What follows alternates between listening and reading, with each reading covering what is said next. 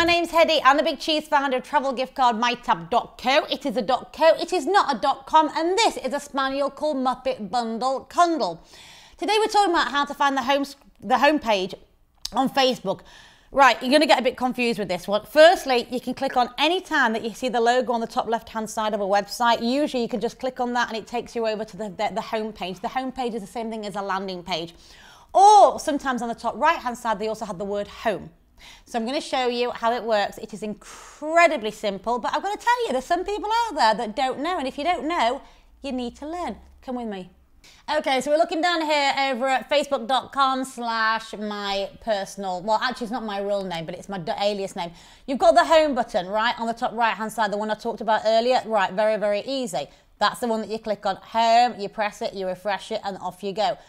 Also, on the top left-hand side, you've got Facebook on the logos. Now, if you click on this one here, that's going to take you to my own personal page. Remember, that's a dummy page, so if you're going to friend me on that one, I will absolutely 100% ignore you. But click on the top left-hand side that says Facebook. If you click on that one, again, it takes you back to the home page. It's always going to be a default for a landing page. So if you go to my tab, say for example, top left-hand side, even if you're on facebook.com, mytab.co, top left-hand side, you've got the logo pig, Kevin Bacon, because he's a pig, so it's funny. Got it.